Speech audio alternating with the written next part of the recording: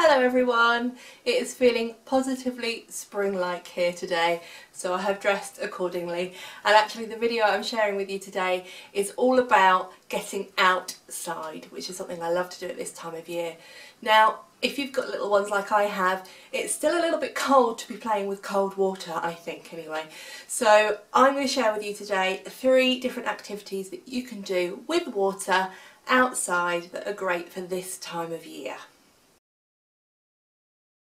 So the first one is a great mum hack, I think, which is to put in a bit of washing up liquid into some warm water, put it in your water tray or leave it in your washing up bowl if that's what you have, and get your little one to join you in washing all of the garden toys.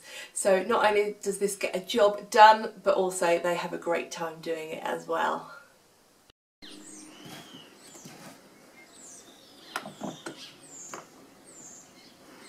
Good boy, Alex, are you cleaning?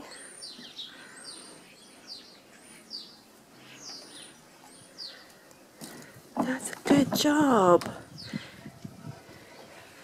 Taking it very seriously, aren't you?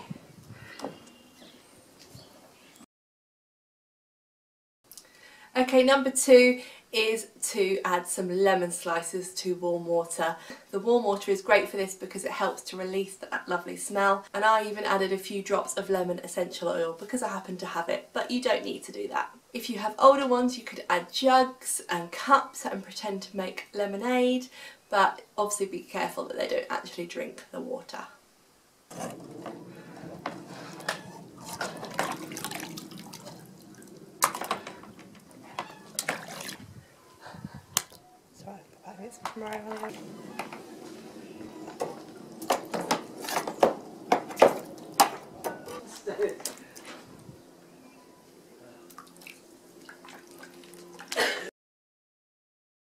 Okay, and the third one, just to fit in with the theme of spring, would be to add some flowers to your water play. Seasonal flowers like daffodils or tulips are really cheap to buy at this time of year. You can enjoy them in your house for a little while, and then when they're getting past it, pop them in the water tray for your little one to enjoy, and they can have all of that tactile experience touching the petals and smelling them as well. Now again, you could add some essential oils in here if you wanted it to smell nice, or you could add in some food colouring, which is what I did.